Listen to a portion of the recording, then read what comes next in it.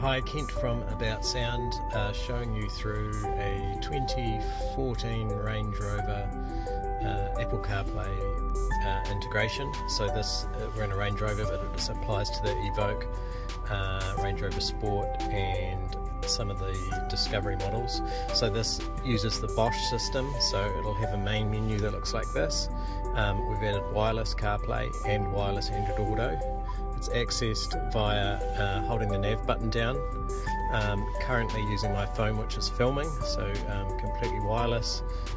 Audio runs through the auxiliary, so you just switch to auxiliary before you change to CarPlay. And then the audio runs through there, so you do have volume control on the steering wheel. We have all the features of Android Auto or Apple CarPlay, including voice control, so we can navigate to service station. There's NPD Mandeville 0.3 kilometers away. So we have all those neat features. No.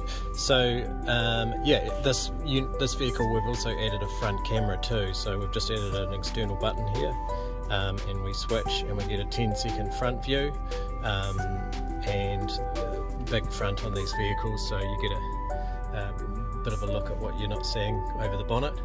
And then the factory reverse camera still works. Thank you, Google.